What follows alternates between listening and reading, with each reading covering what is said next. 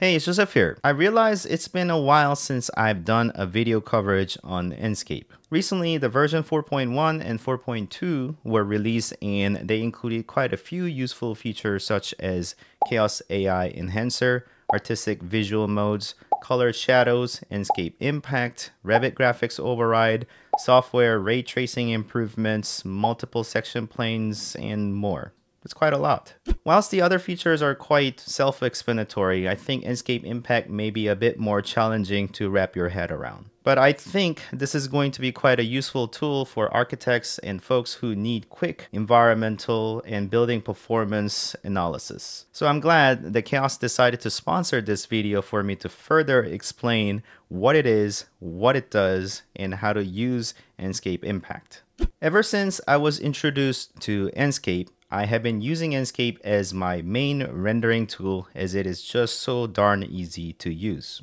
Its deep integration with 3D modeling software such as Revit and SketchUp, it allows me to focus on designing rather than putting time into making pretty pictures. With a single button click, I can have the rendering up on the side of the model. And the changes that I make on the model are immediately reflected onto the rendering. Because me and my client can visually see the drawing changes or the model changes, we can make informed decisions quickly rather than going back and forth. With Enscape Impact, the same theme has been continued. With a single button, you can enable the Impact window or Impact dialog, then provide 3 basic project information under the Settings tab. The project's location, building type, and the year that the building was built or to be built.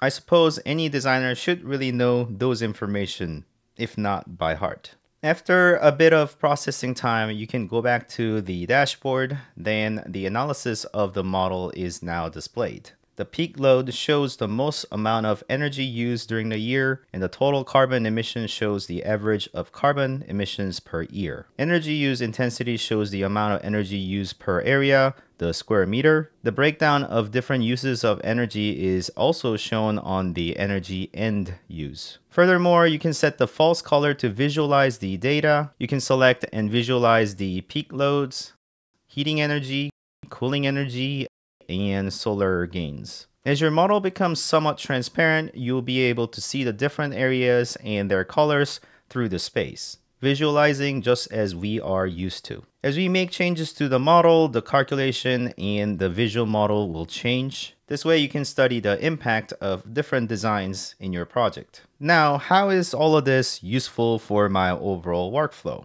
We've been enjoying Enscape's capability of easy rendering and quick visual feedback. And we can now have the tool to gain insights and visuals of the sustainable design. For seasoned architects and designers who designs with sustainability in mind, it is no news that we often have to create a separate model to run building performance analysis. And this may involve expensive third-party consultants and lengthy processes that can take a very long time. By the time we get a meaningful results, the designs may have moved on for other reasons than sustainability. Then we have to do all the same exercise all over again.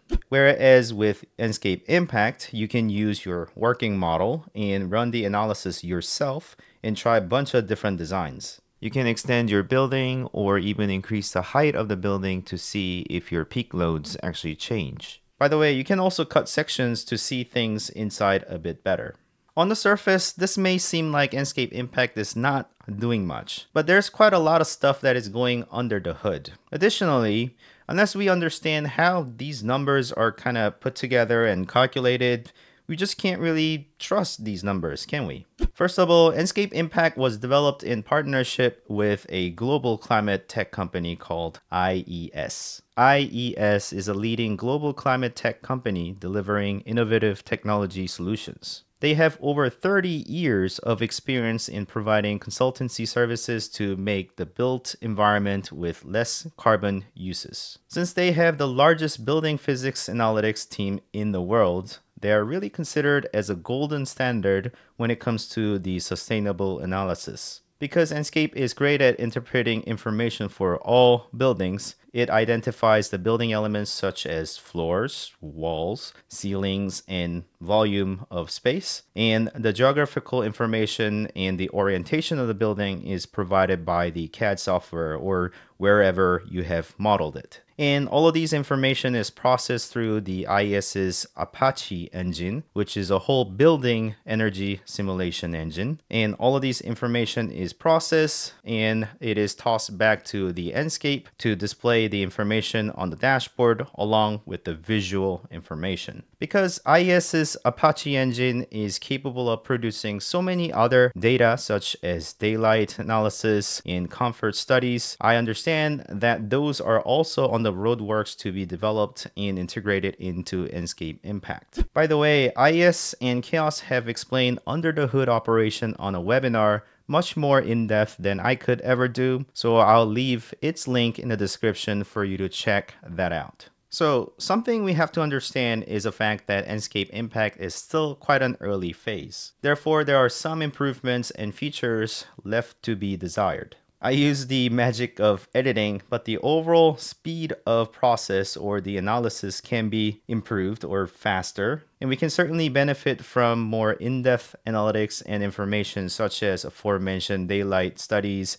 and comfort analysis. And maybe the ability to export some files or information for other experts to process things further. So we can perhaps expect greater things later on. And if you have any specific requests or feedback, be sure to submit them to Chaos team to implement.